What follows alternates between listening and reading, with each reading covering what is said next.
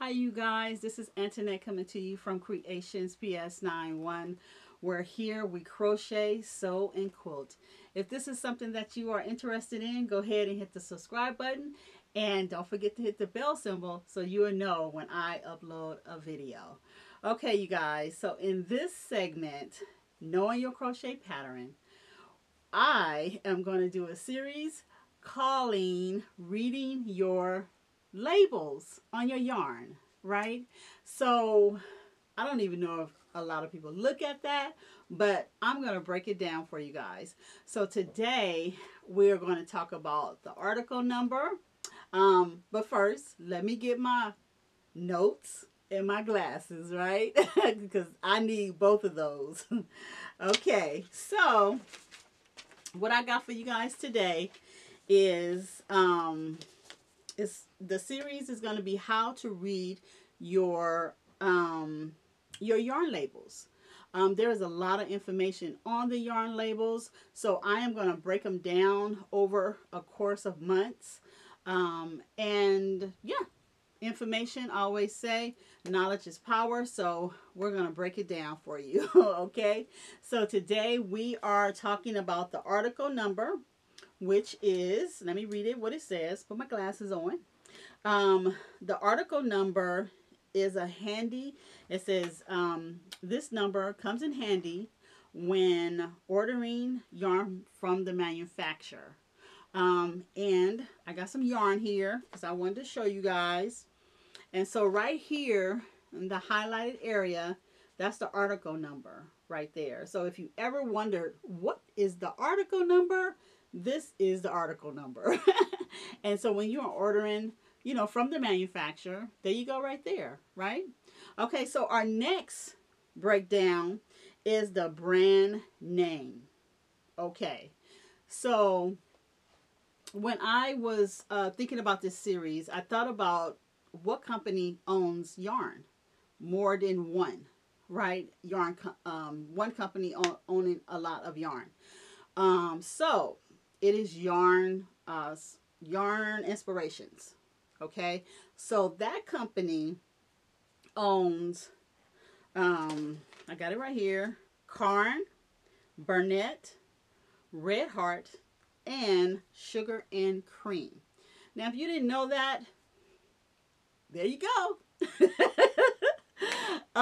They do own it, and I got some yarn, you guys, to show you. If you ever looked at it, it's actually on the labels. So this one right here is, oh no, not that one. That one is the article number. Okay, so this one right here, Red Heart, and Yarn Inspirations is right here.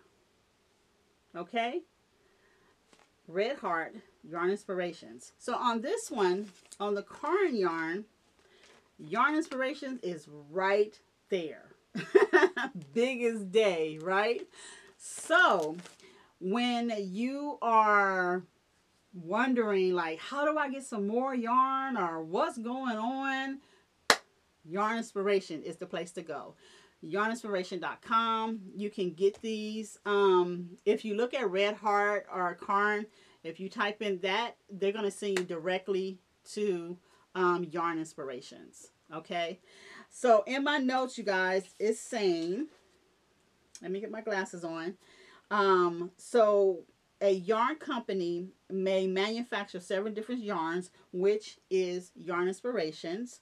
Okay, and I also wanted to talk about the cleaning, the care instructions for the yarn. And this is something I don't know if you thought about or anything like that. I know back in the day, early on, I really didn't. I just saw some yarn and was like, oh my gosh, this is so pretty. I need it. So not even thinking about what I'm using it for or what project I'm going to have it for. I was just getting it because it was pretty, right? So I know we have a tendency of doing that. I know I do. So anyway, so with the care instructions, which is always on the label, guys, which is, okay, so this one, let me show you this one. Okay, so this one right here is all highlighted here. right? The care instructions. Hope you can see it. And it tells you, you know, machine washable, dryable, but then you have your symbols right down here that is stating like how hot the water is, not to dry it, not to you know, to wash it in certain warm or cold temperatures and stuff. But I want to know, have anybody seen this right here before? That P. If you know what that is, put it down in the comments, because a lot of people don't know what that means. So put it down in the comments if you know what that P symbol means, okay, on the label. And I will tell you guys next time, okay, on knowing your crochet pattern. I'll give you the answer to that one. But if you know, that would be just like, wow, because there's so many people who don't know. So put it down in the comment, guys.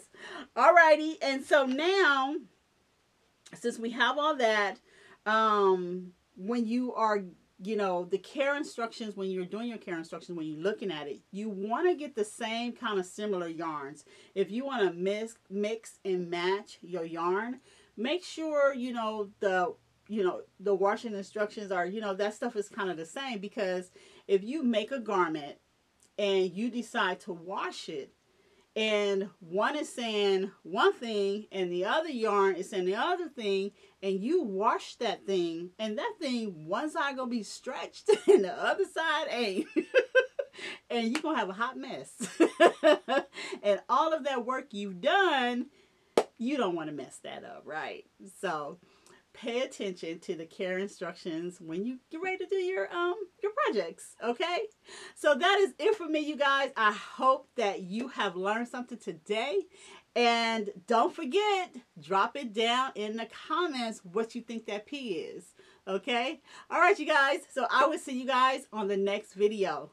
This is Antoinette saying goodbye, you guys. See you on the next